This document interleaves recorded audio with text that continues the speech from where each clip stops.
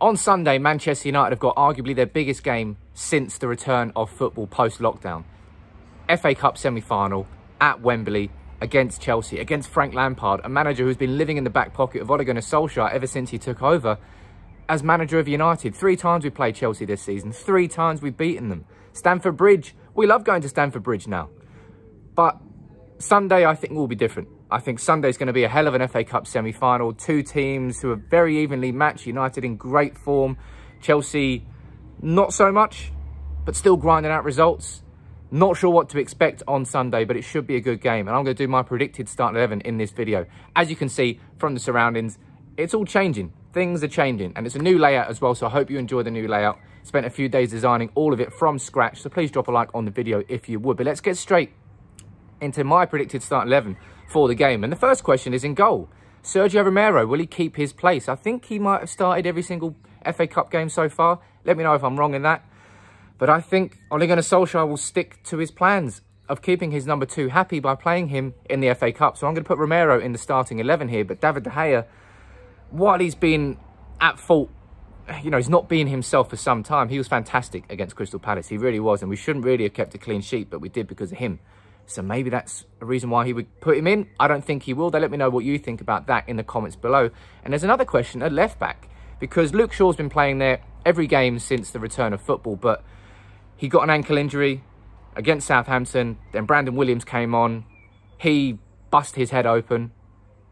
So are either of those 2 fit to play? And then Fosu-Mensah surprisingly came in ahead of Diogo Dalot against Crystal Palace. So I think probably Fosu-Mensah will keep his place. I want to say here on record, I was definitely overly harsh with Fosu-Mensah's performance. Over a couple of years since he's played football, over 3 years or something since he played for United, and left back's not his position. Defensively, he was sound. Going forward, he didn't offer much. But I think that's the reason Solskjaer brought him in, just to be defensively sound. And in that sense, he really did his job. So I think he'll keep his spot. Centre-back partners for me are quite obvious, Maguire and Lindelof. I'm still not sold on Lindelof as a partner for Maguire. I'm still not completely sold on Harry Maguire.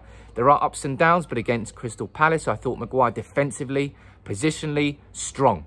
And I still think we just need the right partner to complement and bring the best out of Maguire. And I still think the buy would be better suited to that. But Lindelof keeps getting the nod. So they'll be the centre-backs. And of course, Wan-Bissaka will be right back. Quite a quiet game against Crystal Palace, but it's his former club. I think we all semi-expected that, but he'll definitely start. Now, another question lies in midfield.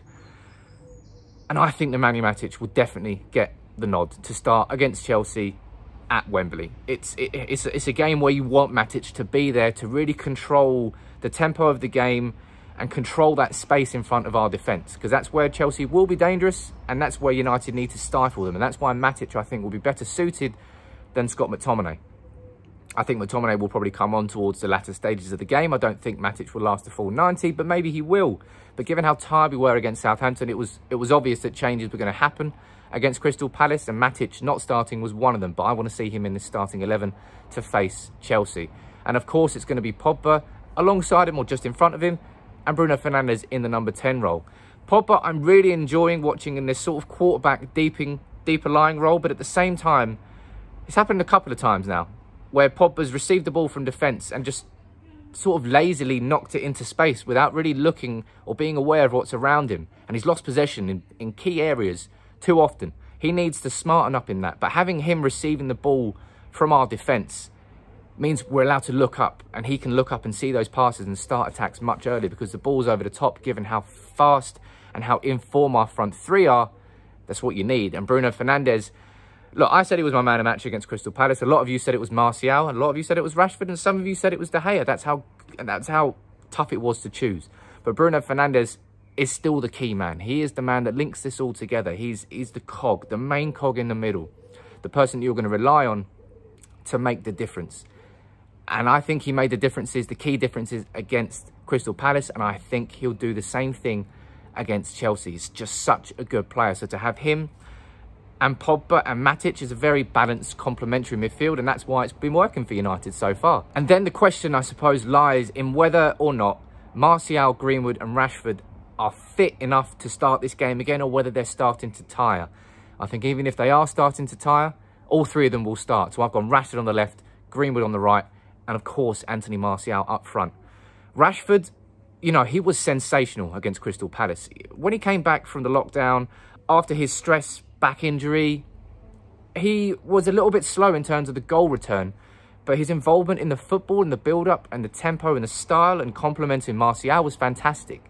And against Crystal Palace, he scored, he got an assist, and he was involved in everything. And I think a big reason Martial is the striker he is now and sort of becoming the number 9 he is now is because his complementary partnership with Marcus Rashford, as well as Bruno Fernandes, obviously. But Martial is just excelling.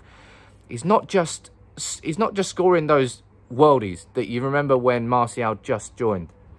He's scoring worldies. He's playing with his back to goal sometimes, bringing other players into play. I think Rashford's goal against Southampton was when Martial held the ball up with strength and then just laid it off to Rashford, who swept it into the corner. It's something we hadn't really seen from Martial, and I think he's developing new sides to his game that's coming from Ole Gunnar Solskjaer's coaching, because Solskjaer is a great striker.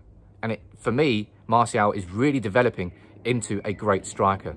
And while he's been having maybe a quiet couple of games by his own standards that he set recently, Mason Greenwood, I think, will keep his place in this team. Maybe it'll be Dan James that comes in from the start.